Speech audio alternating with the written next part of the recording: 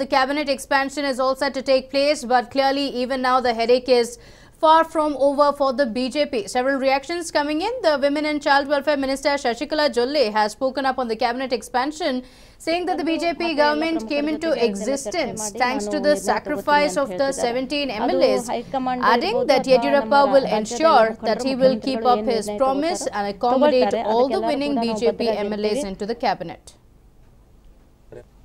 ಸಂಪುಟ ವಿಸ್ತರಣೆ ಈಗಾಗಲೇ ಮುಖ್ಯಮಂತ್ರಿಗಳು ನಮ್ಮ ಗೃಹ ಮಂತ್ರಿಗಳಿಗೆ ಅಮಿತ್ ಶಾ ಅವರಿಗೆ ಭೇಟಿಯಾಗಿ ಬಂದಿದ್ದಾರೆ, ನಮ್ಮ ರಾಷ್ಟ್ರೀಯ ಅಧ್ಯಕ್ಷ ನಡ್ಡಾಜಿ ಅವರಿಗೆ ಭೇಟಿಯಾಗಿ ಬಂದಿದ್ದಾರೆ.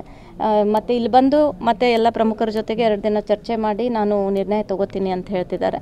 ಅದು ಹೈಕಮಾಂಡ್ ಇರ್ಬೋದು ಅಥವಾ ನಮ್ಮ ರಾಜ್ಯದ ಎಲ್ಲ ಮುಖಂಡರು ಮುಖ್ಯಮಂತ್ರಿಗಳು ಏನು ನಿರ್ಣಯ ತಗೊಳ್ತಾರೆ ಅದಕ್ಕೆಲ್ಲರೂ ಕೂಡ ನಾವು ಬದ್ಧರಾಗಿರ್ತೀವಿ.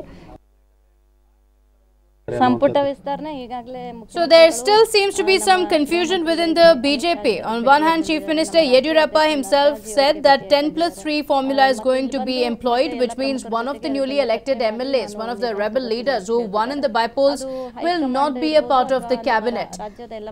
But Shashikala Jolle, also speaking up on the cabinet berths for Belagavi MLAs, expressed confidence that most of the winning BJP MLAs in the region would be made ministers.